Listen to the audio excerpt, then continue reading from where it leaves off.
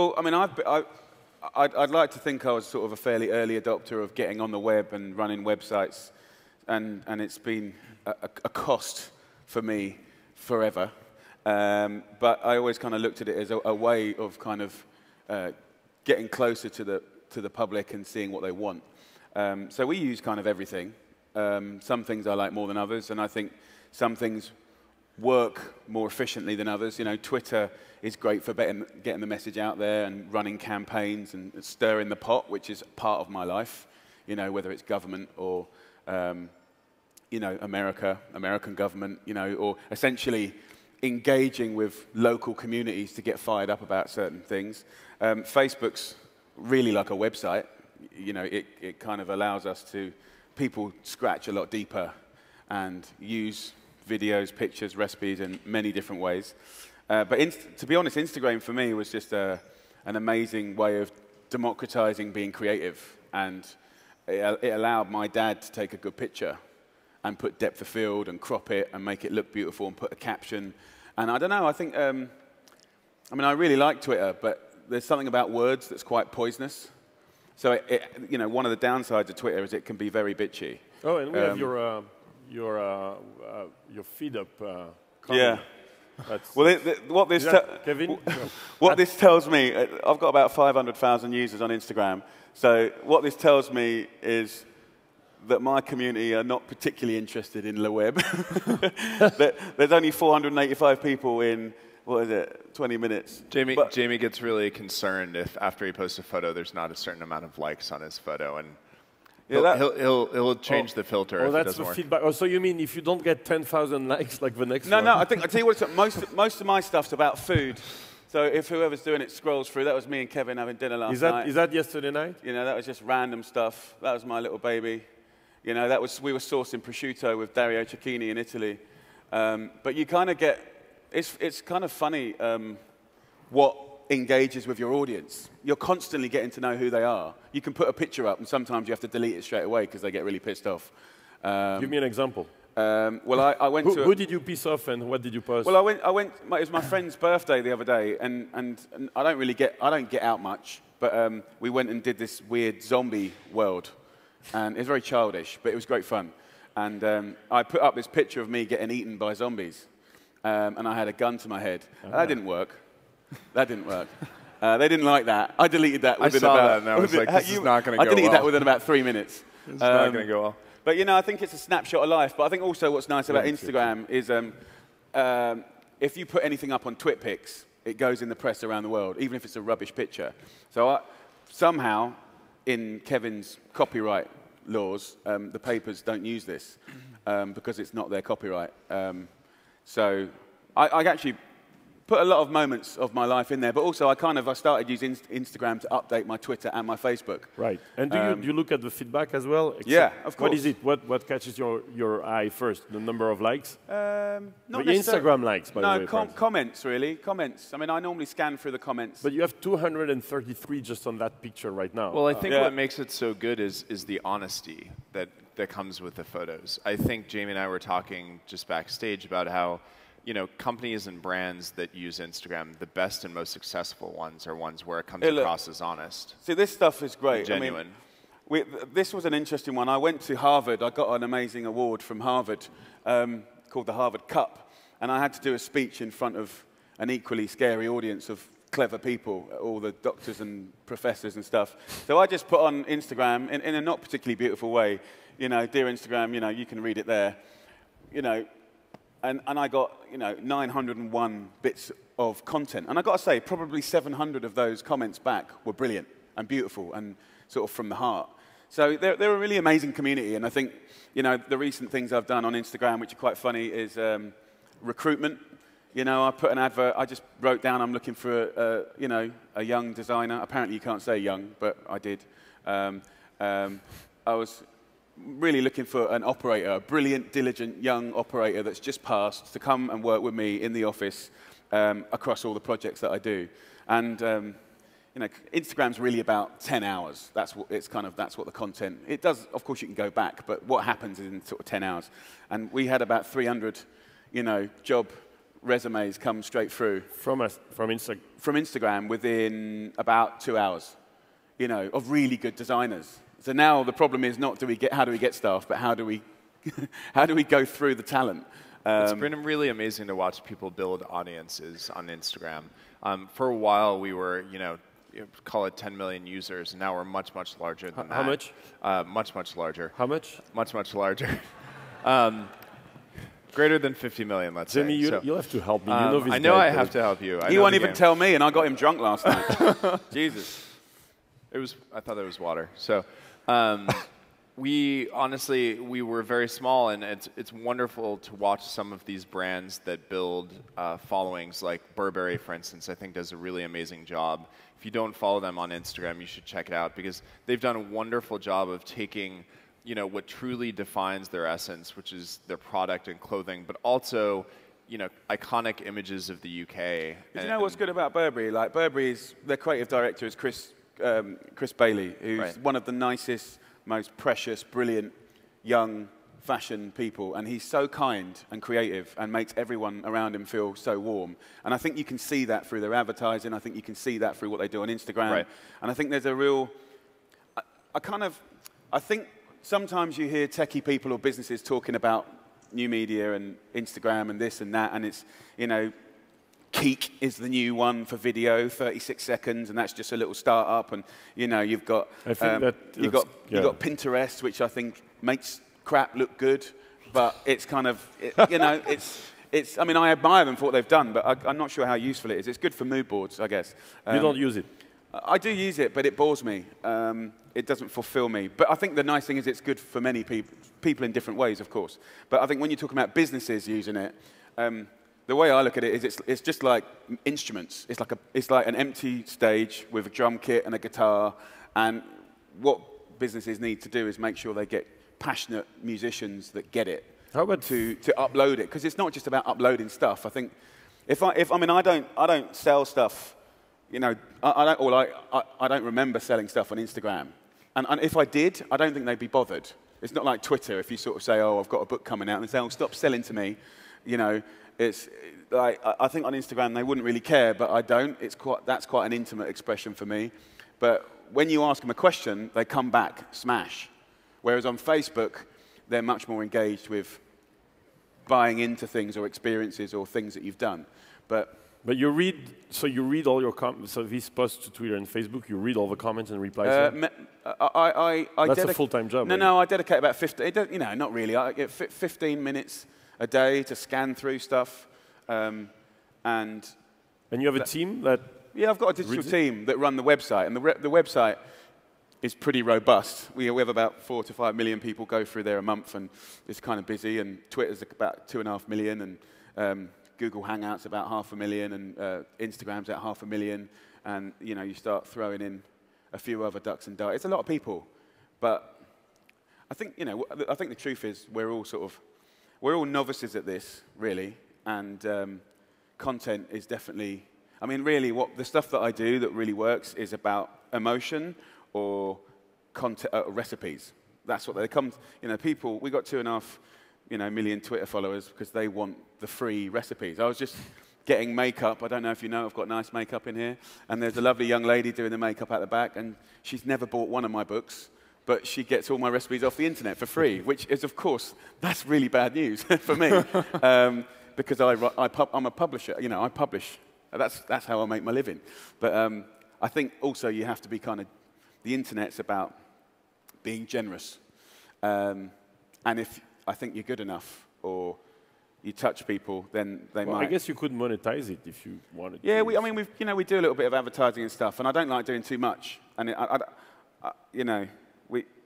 We never did until about 1.5 years ago, but the cost of the team, you know, it's 14 people running the website, and there's, you know, loads of recipes going up and changing videos. I mean, it's a big job, and that's coinciding with all the kind of, you know, broadcasters around the world and stuff like that. This is Hugh McLeod from Getting Void, who is doing a few cartoons for us. I think that's cute. It can be. Twitter can be very bitchy, my God. And also, what's nice on Instagram is when you get a freak or a fruitcake or a nutcase or someone that's horrible, I can just go in there and he allows me to go bar, and then I can go through it and delete all his comments. That's a really, I go like, kiss my ass. But on Twitter, you're kind of left with this debris of shite, even if it's not true, which is just hanging out there. And then you go and do an interview like a year and a half later, and they quote something that's not even true. So yeah. Kevin, we should probably say that we agree that you can't really talk about Instagram and that little company that you're doing a deal with. Yes. So I just wanted to make it clear that if you expect the big Instagram news... well, I mean, I think one of the cool things about Instagram right now and in the situation we're in is how well it works with all the different networks. I think if you look at how Jamie uses it and how other brands use it, it's really fascinating to see them put content onto Instagram, but then broadcast it. Look good, because I'm taking a picture of you. I gotta look good. That's going on Instagram. I'm wearing makeup, it'll work. How they broadcast it to other networks, like Twitter, Facebook, et cetera. And that democratization and that openness, I think that is the basis of our platform. I think where is it going? Where is which? The platform? Today you're arguably the best picture service mobile. So I mean, you said even 50 scrolling back 50 million users, right? Even scrolling back through Jamie's feed, it's actually really interesting to see how many photos back in the past we forget about. I think you made the comment, it feels like Instagram is only ever 10 hours old, right, in your feed. And that's one of the things we want to change. We want to make it feel like that content that you produce a year ago, that photo that you took at LeWeb Paris, you can show that to your friends. You can discover that. And we're trying really hard to take all the data that's come into Instagram and let you see through it in the past. I think one of the cleverest things that they did is, they kind of left the API open in the back end of Instagram. And I think a lot of people wouldn't have done that, to leave the gates open to the world of like code writers and stuff. And I think, some of them, correct me if I'm wrong, but a lot of the awards that you've won have been from other people doing great things with your platform. So I think that was for me, that was quite interesting because, I've got fridge magnets now with, my favorite pictures on it. And yeah, the API has totally allowed a huge ecosystem around Instagram. We don't do prints, we don't do magnets, we don't do books. And there's this large ecosystem growing of people who have built even a website, right? The website you were just showing actually isn't our website, it's Statagram, I think, right? Yeah. And that's really inspiring because what people have built on top of the platform that we built, we're about the mobile phone, we're about taking photos on the go. These other people have figured out interesting ways to build on top of that. And when we were talking yesterday, I think I start to hear actually more about the third-party services than I do Instagram itself, and that really excites me. But I think that's a generous spirit. I think having that generous spirit where new talent can exponentially grow. And even on recipes, from my point of view. You think it's true, actually, because you were a celebrity before being a celebrity on Instagram and Facebook and Twitter, right? Yeah, so but it's a new talent, but it's actually very tough. For me, it was a vehicle that I preferred because I think that when people express through pictures, it brings out nicer parts of their brain. And when people express through words, it can bring out, it's very easy to be horrid or say something that you wish you'd never said. And I think pictures are more generous like that. So I like the spirit of that. Do you think video will take off too? I think if video's structured, and no one's done it yet, I don't think well enough. Video is very difficult. It is? You're working on that? No, I just think that video, when you see it in mobile, I think I was trying to show someone a video last night at dinner, and it took 3 minutes to load. So you want a fast experience with mobile, right? And you want to be able to produce really quickly as well. With Instagram, I think one of the magical things about it is that you can have a photo, make it beautiful, and post it to the world within seconds. And with video, that's the thing I personally have been struggling with. But it'll get there, won't it? Yeah, I think so. As it gets faster. I do. Yeah, absolutely. And there's some really interesting things coming out of video. I think the cinemagram stuff's really interesting. It's not even video. It's not really photos. It's somewhere in between. I don't think anyone's got it yet, though. No one's got it yet, but at the same time, it can be very large, I think, because some of the content, like imagine watching Jamie, teach you how to, cook an omelet or something, right? That could be really interesting content and something that you can wake up to in the morning and browse just like you browse a tweet and Instagram or whatever. So it has to be short, though. Yeah. You don't want hours and hours of content. I think like little snapshots, little mini films, like little adverts, little 45 seconds max. Jamie, can you explain what keeps you busy these days? You have a mission. saw you at TED many times. You were dropping half a ton of sugar on stage. You're trying to save the world of not bad really. food? No, I'm not. I kind of found myself, through the job that I do, I found myself on a platform where if I didn't do certain things, it wouldn't be right. So many of the things that I do now, I wouldn't have dreamt of 10, 15 years ago. I mean, actually, with Twitter, Facebook, and Instagram, some of the most important things that we use it for, bar the recipes and communicating with our communities. Our communities are very active. When we ask people something, they're very active. They're pretty active here, too. I'm sure. Is there anything we can help you with? Well, no. Currently? Well, I'll give you some examples. Some of the stuff that we've seeded in the last few weeks is the UK guys here. I know half of you are from the UK.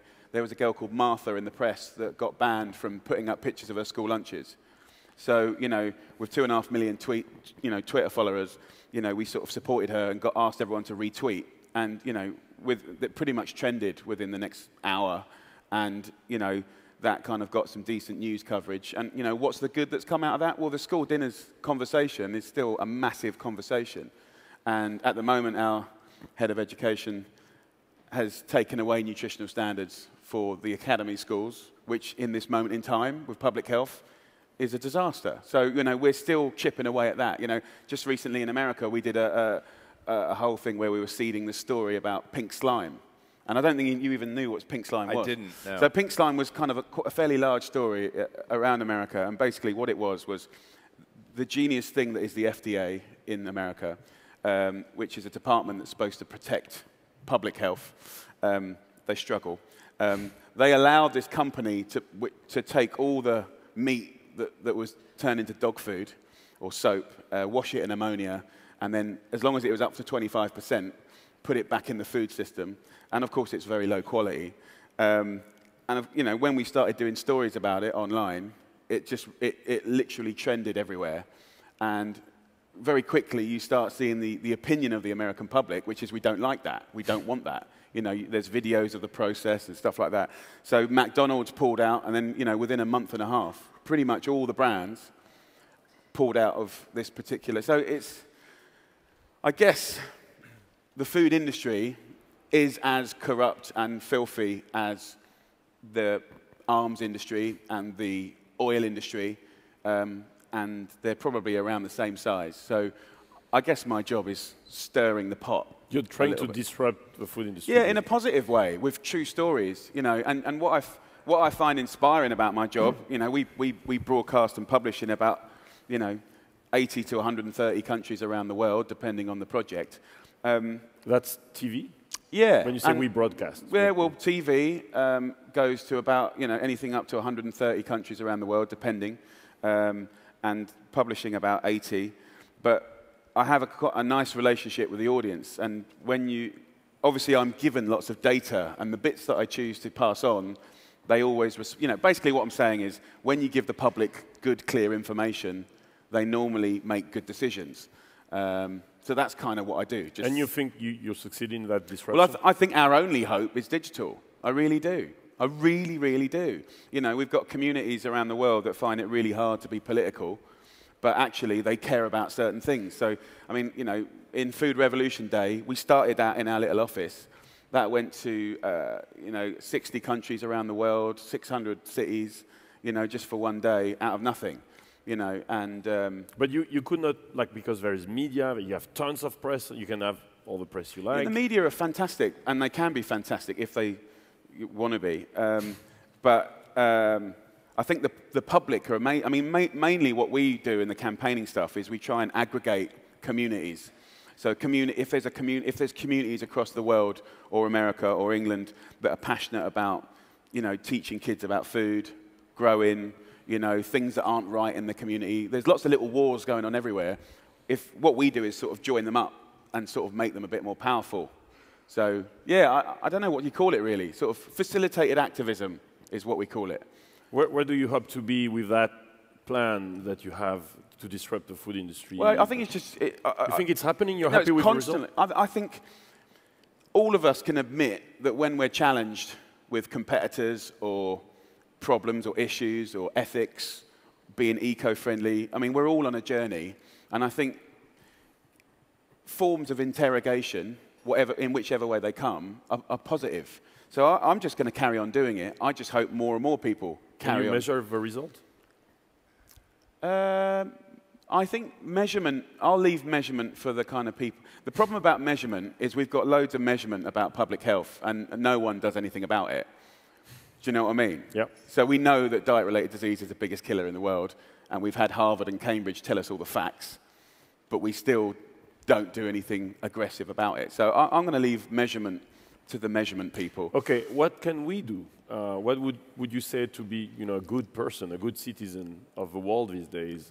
When you say no one is doing anything, what can we do as individuals? I don't think no one's doing anything. What I'm saying is that this forum in front of us today, and the people with their mobile phones and their tablets, I think great decisions in the world will be massively changed because of this, not because of necessarily a marketing campaign or a big, I mean, when Obama signed up on Instagram, I was like, oh, here we go, and actually I was most offended by the quality of his pictures.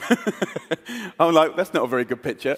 If you're going to be on Instagram and push your politics, at least up your game. And actually, he did. It got a lot better, a lot quicker. But should we put good pictures only on Instagram? I'm a little confused, I have to admit, when I switch my phone on and I want to take a picture. Do I Instagram it? Do I Facebook it? Do I path it? Do I Twitter it? You see what I mean? Or do I just do what you do? Just do it on Instagram and choose on the options. It's much easier. I mean, I think that's one of the, like I said before, one of the beauties of what we do is that we are so open and allow people to post to basically any platform. And you can use sites like If This Then That to trigger and broadcast to other places, like whether it's Dropbox, you name it, right? Yeah. And for us, I don't think it's about beautiful photos. And actually, one of my worries is that people prime themselves to think it's just like, if I want to post a photo, it's got to be beautiful. I actually think, Jamie's used the word honest, and I would use the word genuine. If it's an honest and genuine photo, I think it goes really far. And we provide tools, I think, to make it more beautiful, but that's not a record. If you go on the popular page, I mean, it's pretty obvious that, it is boobs and dogs and really sexy girls that still drive. Thanks, Jamie. That's still, so if you want to get into a business, boobs, pretty girls and dogs is what moves. But you create that, right? You remove that stuff. Well, I think what's interesting about what gets popular on the web is popular, it depends on who you are and where you are. And I think we need to do a better job of personalizing content because, to someone like Jamie, maybe, it's about food. And to someone like me, maybe it's food, maybe it's wine, maybe it's, technology, right? And I think we need to do a better job of creating these channels and these silos that allow people to, learn new things about the world. But we have the content, and I think that's the point, is we have the content. It's about exploring it. Both of you, we have a good 1,000 entrepreneurs here and many more online. What's your advice, like to build, because you build an incredible brand, you have an amazing movement that is changing the world, but you're also a very successful business person, entrepreneur around yourself. What's your advice? Tell me about I don't think... I'm not sure what I can give advice to these guys. I mean, all I can say is from a personal point of view, people are always trying to get their head around how we do what we do, or the books, or the restaurants, or and I think genuinely and honestly, like the medium. I mean, for me personally, I'm a massive geek. So whether it's cameras, film, broadcast, storytelling, pictures, using a tablet, Instagram, the medium of telling stories, or communicating, or touching people's lives, or inspiring them, I love. So everything that I do is really driven purely and only by creative ideas. And if they're good enough, then they make money. And if they're not, they won't. That's kind of how I look at it. And do you think they need to raise funding, or did you raise funding? How did you start? No, we didn't. I mean, when the banks misbehaved, we got a few private investors in. But I do think for entrepreneurs, it's hard getting cash. Of course it is. Of course it is. And I think you had some of the guys from the government up here earlier, and you know, and the government needs to be very wary about you know, us getting left behind here, because it's not like being in San Francisco. San Francisco, if you stand there, if you're in a coffee shop, you know, you've got someone having a conversation here. It's like a melting pot of ideas, and the joining up of the dots of a successful startup, raising tens of millions, is kind of there, selling for $1 billion and stuff like that. Yeah. I think we're nowhere near that yet here, is my personal opinion. Do you think it's changing? I think it's changing, but I think it's about a culture of facilitating the joining up of the dots, personally. But I mean, you know, I'm really not a digital expert. I just live in your worlds. But you're a lot in the US, right? Or are you mostly here now? Because you've done like mainly schools. No, I'm mainly based here, but you know, like I said, we work in quite a lot of countries. Right. Kevin, what's your advice for entrepreneurs? I mean, I think entrepreneurs just need to focus on solving problems. I think too many entrepreneurs get caught up in the life of an entrepreneur, the late nights and the funding and all the meta stuff that actually doesn't matter. It's merely just the means to the end. And I'd rather, you know, see more entrepreneurs focusing on what big problems in the world they're solving. And I think that's, you know, one of the things Jamie does really well is he solves really big problems, or he's trying to solve really big problems. And the focus when we talk, you know, on stage is about the problems we're trying to focus on and the things we're trying to solve. But too many entrepreneurs, I think, focus on all the rest of the stuff, which actually doesn't matter in the end. Because it turns out if you try to solve big problems, there will always be funding behind you. There will always be people willing to work for you. There will always be, you know, an audience for your product. And I think that's what we tried to do with Instagram, was we solved, you know, a problem of being able to communicate visually. And a lot of people didn't even know they had that problem until Instagram came along. And many times that happens. So you can either be solving a problem that's very defined, or sometimes you can be solving a problem that people don't know. You know it's good when my nephew, who's 6, uses Instagram, and my dad, who's 60-something, is using it. You know, I think that having that stretch of audience. What's your hope for your, what's his name again, your 6-year-old son? I've got a 2-year-old son. But my nephew was 6. Oh, nephew, sorry. Yeah. What are you going to tell your son to go to Silicon Valley and build a startup there? Or? I'll let him be who he wants to be. But I think more to the case, I think the world that this all represents, the digital world, the exciting thing is about quality and expression, whatever that may be.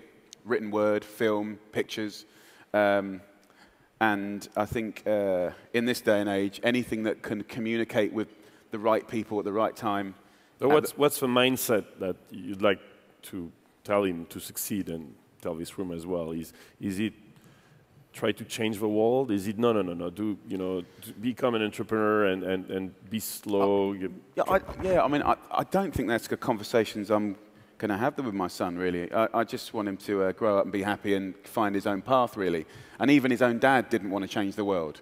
And I wouldn't even be so bold as to say that I am doing that. I'm just doing my job and chipping away. And sometimes, you know, you'll do a little thing and it goes crazy. And it's really only thanks to the communities of like-minded people. So I think... And you don't know what... Yeah, I think the great thing about all this is that as much as you can talk about it, it's still like a #1 hit song. Do you know what I mean? You don't know which ones are going to stick. You don't know which ones are going to touch people or move people. So your advice is experiment, as you're doing? Experiment, and see what sticks? Well, I genuinely hope. I mean, I don't think my kids are going to grow up to be academic, because me and their mum aren't. So I hope that they can have fun being creative and tactile and enjoy people and cultures and learn. You know, that's what I kind of do. So I hope that's what they do. And if they do it digital, I mean, you know, it's a very different world now. You know, so, you know, porn has always been over-delivering online. You know, hopefully everything else starts to get up with it. But, you know, I do think that, broadcast is one of my big jobs. And I think broadcast, the industry, has been really tough for 10 years, budget-wise. Really, really tough. I mean, about 45% like-for-likes down in budget. Massive. A humongous problem. But we're just starting to see new pockets of cash coming out of YouTube and raising funding for your proper real cash to make unique content for digital platforms, and that's happening now, which is new. And I think what's exciting about that is, I don't know if we'll be watching telly in 10 years' time. I really don't. I know everyone talks about it, and we're all predicting it, but I think now it's getting bedded in. A lot's going to happen in the next 3 years, particularly, and I'm not sure if we're ready for that. The flow of money and all of that stuff. But I'm excited. I'm really excited about it. I can see. Kevin, what's coming next for you? We're just still really hard at work on new product ideas and features. And like I said before, I think we have all this data we want to let you explore. And it's not just about creation, it's also about exploration. So that's what we're going to be most active in going forward. I think you're going to see Instagram evolve in really interesting ways going forward. So I'm really excited about it. Any final word, Jamie, for that audience? Good luck. I mean, I've never done one of these before, but it's always exciting to get in these kind of things like TED and LeWeb and One Young World. It's always a group of really, really interesting people. It's like a natural filter, isn't it? So, how do we interact with you? How can they get in touch with you? So me personally. Yes. Well, I mean, I have a conventional way of getting hold of me on the website and through contacts. JamieOliver.com. But to be honest, they're probably more likely to get me on Instagram, to be honest. And, but, one of my guys is here today. But I'll pass the messages. Yeah. But, I think it's great. I mean, one of the things that we did a few years ago was the apps. And I think that was interesting seeing how immediately that translated into sort of loyal following with the phones and the recipes. And yeah, you have a huge community around yourself, and you too, Kevin. But how that can move on a step, I think, is going to be interesting. Don't know. Yeah. Let's see. Excellent. Well, we hope you come back and we can follow up and help you. Thanks for invading England with an army of French. Next time, make the croissants a bit better, for God's sake. I can have you in Paris as well. No problem. Thank you so much. Thank you. I hope to have you again. Nice Thank you, Jamie. Oops, sorry.